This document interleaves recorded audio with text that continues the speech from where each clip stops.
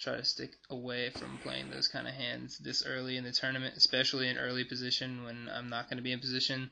What I will be doing is looking to play a lot of pots in position against actually more the weaker opponents as well. We do have a pretty big hand off the bat right here. I have nines in the small blind. I'm just going to go ahead and flat here. I don't really see a point in starting to build a pot out of position, even though my hand is pretty strong in this circumstance.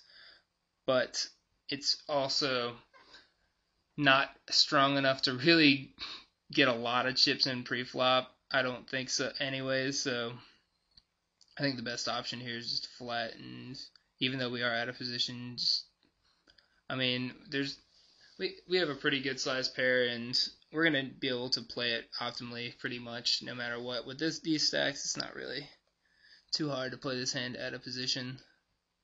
So when that flops comes down, I'm thinking pretty much I have the best hand. When that turn comes out, I'm thinking for sure I have the best hand. And I'm going to go ahead and fire at the turn, hope that maybe Poker Devil had flopped a 4. He was in the big blind, so we got to see the flop for free, so you never know what kind of hands he could have. He could also have a flush draw and all kinds of stuff. So once I bet the turn, I'm really trying to start build a pot here with my monster hand. I don't really know what to put Randy Rio on when he checks the flop.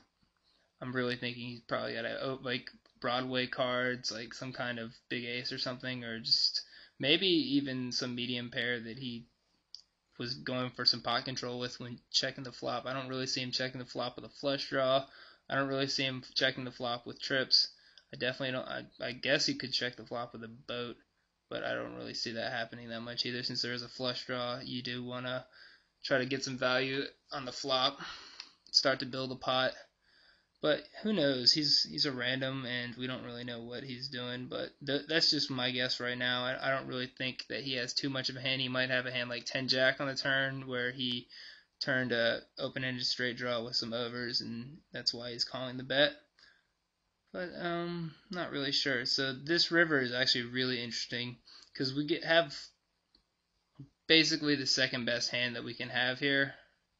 I need to go ahead and slow this down. I mean, the only hand that really beats us here is quads. I don't really think he's gonna have quads that often, but it's really weird when he raises here. It's something that I didn't expect, that's for sure. I'm obviously betting here for value, and I guess maybe he could have had like a smaller pair, and I was trying to get value for that. From that, like if he had 6s or 7s or 5s, he might think I have a flush draw or straight draw or something like that missed, and he's not gonna fold on the river. So that's why I'm betting for value here. But when he raises, it's kind of weird actually, and I mean, the only hands I could really think that he'd be raising for value, obviously, it would be like over pairs to the board that would give him a boat higher than what's already on the board. But by the way he's played his hand, it doesn't really look like he has that. I think he would have bet the flop with any over pairs to the flop. Any pair that was higher than 8, I think he definitely would have bet the flop. So I'm just really lost as to what's going on in this hand, and I think I have the best hand, but if he does somehow have quads, this would be a terrible spot to go ahead and shove on him and just end the tournament right here. So I make kind of a nitty play and just decide to call.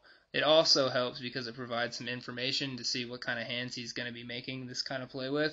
If he has absolute air, and he was going to fold anyways if I do shove. So that's another reason for just calling here. But it's a little nitty just to call, but I just opt to do that. And he shows the king high. So we did get some information. We also would have never gotten any other action if we did decide to make a raise there on the river. He's obviously going to fold. So that was a pretty interesting hand off the bat right there. And we got a few more chips now, so that's good to know. And we also got to see his hand and see that he's capable of making some plays like that. So that's also something that we can note. And so I am a little happy that I just decided to call instead of making a raise there, now that we think about it. And what we've been seeing is this player Departure, who I've never heard of before, has been playing extremely aggressively. It seems like he's been raising almost every pot. And we haven't really seen any of his hands go to showdown, so we don't really know what kind of hands he's doing that with. And Randy Rio, he has been doing a lot of limping, so that kind of is usually a sign of a more weak player when they're open limping into the pots.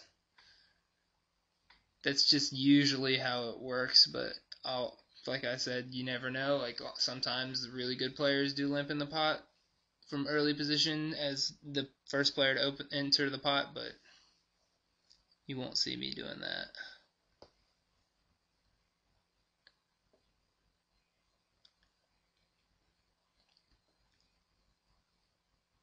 I am pretty excited that I finally get a chance to display this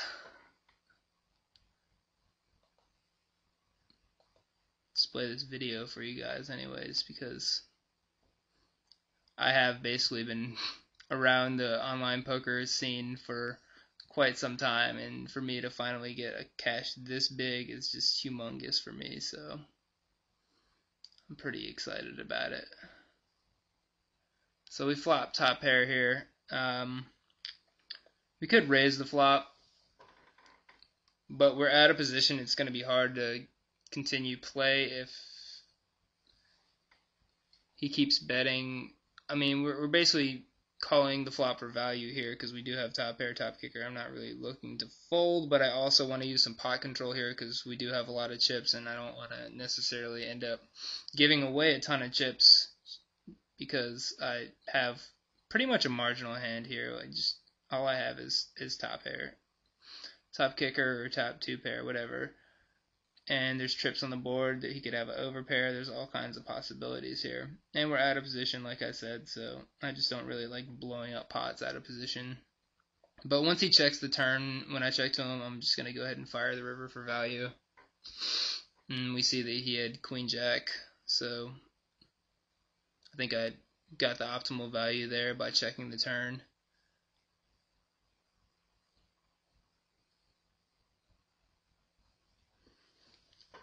But back to the score, it's absolutely pretty ridiculous. I honestly, even now, like a month after, it still doesn't even feel real. I can't even begin to explain. I've been grinding tournaments for just an absurd amount of time, like the past 3 years basically, and the best score I ever had was the second place in the Sunday Brawl, which was for like $65,000, something like that. So this is about 3 times that.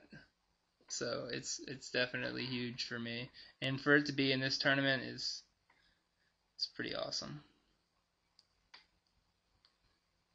So I like to think with a $500 buy-in, it's a little bit more of a difficult field to maneuver through. Not necessarily always. I mean, you could always have a bunch of satellite players at your table who are just donating chips. That's not really the case at this table. I don't think there's a lot of decent players.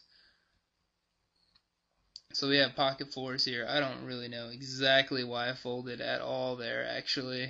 Maybe I timed out because I was playing a lot of other tables, and that's definitely the only thing that makes sense. I didn't time out this hand, which is good.